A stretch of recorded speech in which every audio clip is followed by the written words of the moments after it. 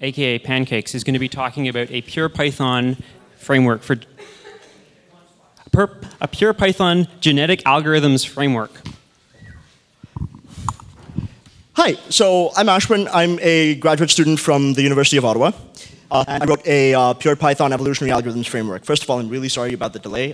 For some reason, my laptop decided to reboot on me and security activates upon reboot, so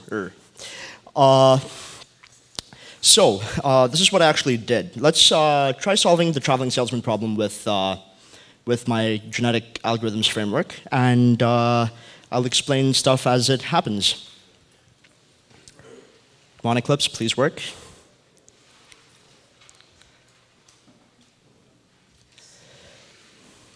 Okay, so we're familiar with the traveling salesman problem, and here's how it works in the context of a genetic algorithm. We start by creating a random population of individual solutions, which at the beginning are really, really suboptimal. And these individual solutions are essentially orderings of the 52 cities in the traveling salesman problem. And over time, we select them. And we select the best ones with high probability and the worst ones with lower probability. And we rip apart parts of their structure and mash it together with parts of other good solutions, and we call that a new solution, or a child solution. We also mutate them just a little bit by changing the ordering of the 52 cities. And in doing all of this, we make sure that there's still a permutation on the 52 cities, just to be sure, because otherwise it's an illegal solution. All right, so we do that, and we do that several times, and once we have enough number of children, we call that the next generation of that population. And we do this several times for several generations, and ultimately we converge on an optimal solution. So it looks like this one's done, and it is.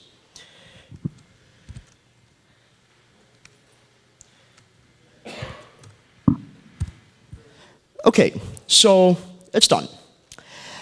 Let me talk about how my framework actually works. Or actually, let me talk about my motivation first.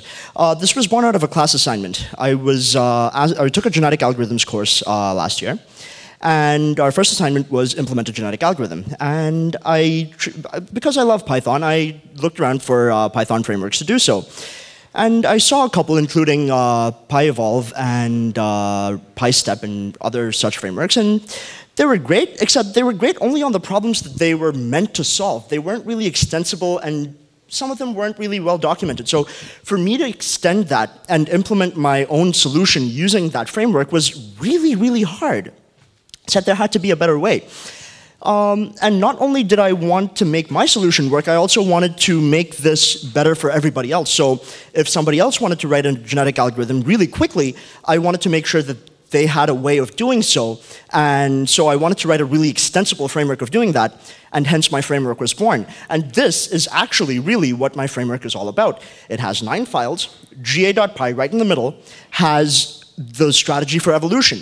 So if you want to evolve differently, you want to select individuals differently, or you want to mutate them at different times, or you want to cross them over at different times, all of that is handled right there. Crossover, if you want to the crossover functions for the traveling salesman problem are specific to the traveling salesman problem, and permutation problems for that matter. But what if you want to try to solve a problem that is not a permutation problem? What if you want to solve possibly a 1-max problem, which is completely different? You would need a different crossover function. So you go in there and you define your own crossover function. If you want to define a different mutation, you go there and do that too. And you can do all of these different things in each of these different modules without really affecting what happens in everything else, as long as you write your function signature and your return values to be compliant with the rest of the framework. So let me show you what settings.py does. It's essentially a config file, but it's a little bit more than that. It's a file that contains functions, and these functions return configurations. They return dictionaries, which are configurations for the GA algorithm to parse out. And the reason that this happens is because the genetic algorithm requires a ton of parameters, and passing them in positionally is a pain.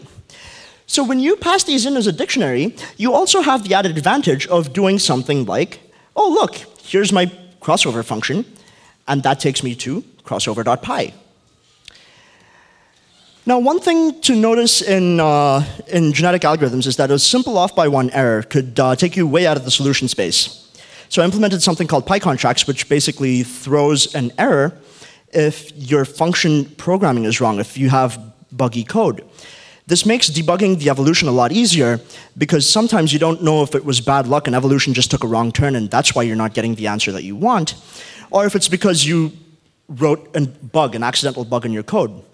By the way, all of this is up on GitHub.